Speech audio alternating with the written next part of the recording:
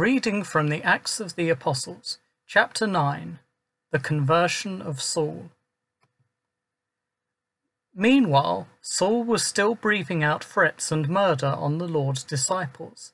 He went to the high priest and requested from him official letters to the synagogues in Damascus, so that he could find people who belonged to the way, men and women alike, tie them up and bring them back to Jerusalem.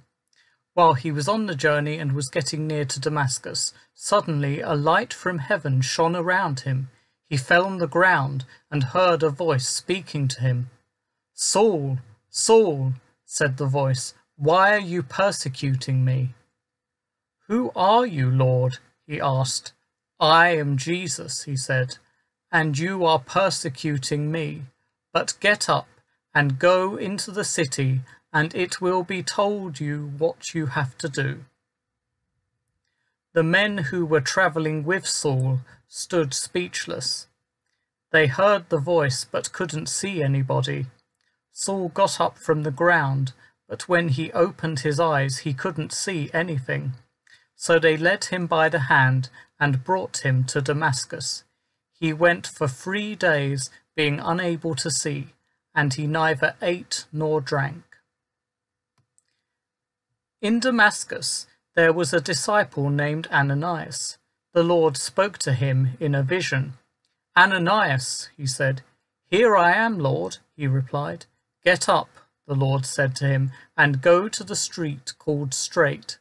Inquire at the house of Judas for a man from Tarsus named Saul. Look, he's praying, and he has seen in a vision a man named Ananias coming and laying his hands on him so that he can see again."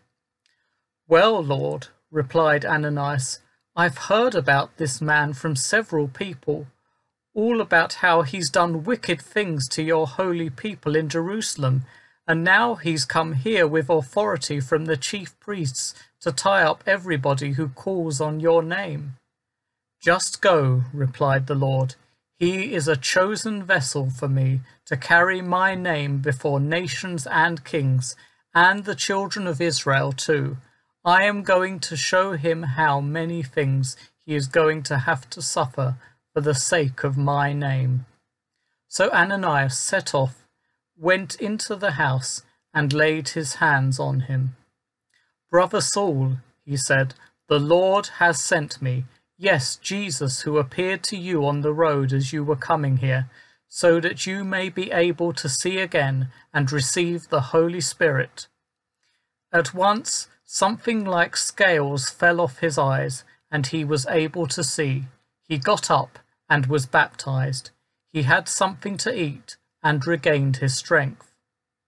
Saul stayed with the disciples in Damascus for a few days. At once he proclaimed Jesus in the synagogues, saying, "This really is the Son of God."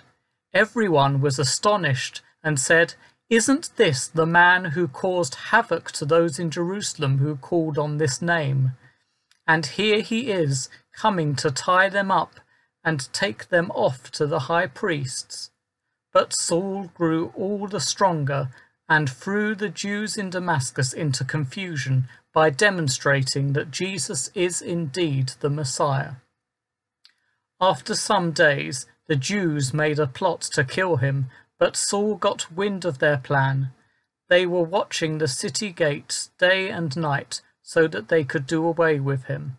But the disciples took him by night and let him down through the wall, lowering him in a basket.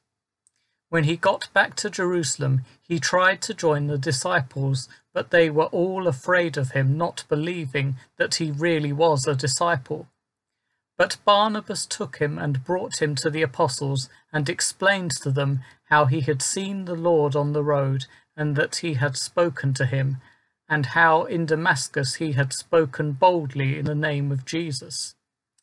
He was with them in Jerusalem, coming and going and speaking boldly in the name of the Lord. He spoke as well to the Hellenists who tried to kill him. But the family heard of it and took him down to Caesarea. There they sent him off to Tarsus.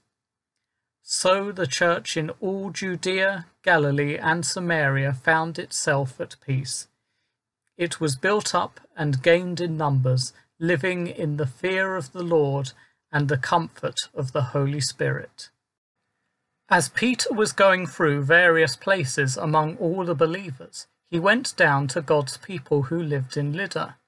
There he found a paralyzed man named Aeneas, who had been confined to bed for 8 years. "Aeneas," Peter said to him, "Jesus the Messiah heals you. Stand up and fold up your bed." And at once he stood up. Everyone who lived at Lydda and Sharon saw it, and they turned to the Lord. In Joppa there was a disciple named Tabitha, whose name translates as Dorcas. She was full of good works and generous deeds. Around that time she fell ill and died.